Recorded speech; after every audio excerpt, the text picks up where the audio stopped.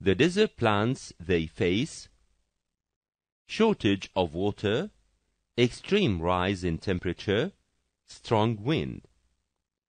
To overcome these conditions, the plant adapted as the roots extended vertically to reach the humid layer of soil, Calamagrostis, or spread horizontally in the soil to absorb the rain and dew water, Opentia.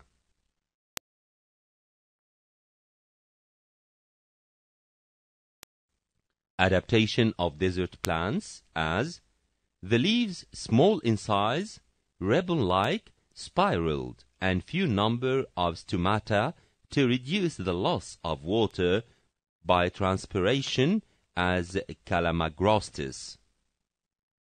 The stems short to avoid the strong wind as cactus, and they are rich in chloroplasts to perform photosynthesis as Opentia.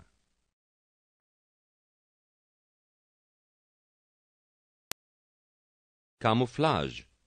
It is the ability of some living organisms to hide from their enemies or to capture the prey. Leaf insect.